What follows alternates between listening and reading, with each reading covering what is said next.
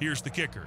The FX borrows tech from the old X-2 Shinshin program, which was once hyped as a stealth jet designed to counter China's J-20. And here's the fun part. The very same Japanese companies that used to crank out parts for the F-35 are now working on this new project, but this time it's all for Japan's own use.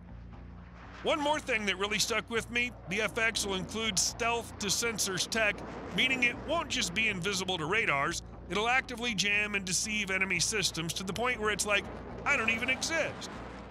Basically, imagine Neo in the sky while the enemy's still looking for the red pill, the FX is already sitting behind them.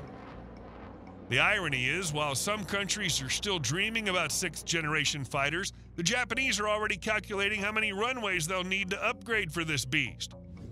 And here's the wild part. Japan's the only country in Asia that got direct access to the F-35 right off the bat, and now they're basically saying, thanks for the tech, we'll make something even better.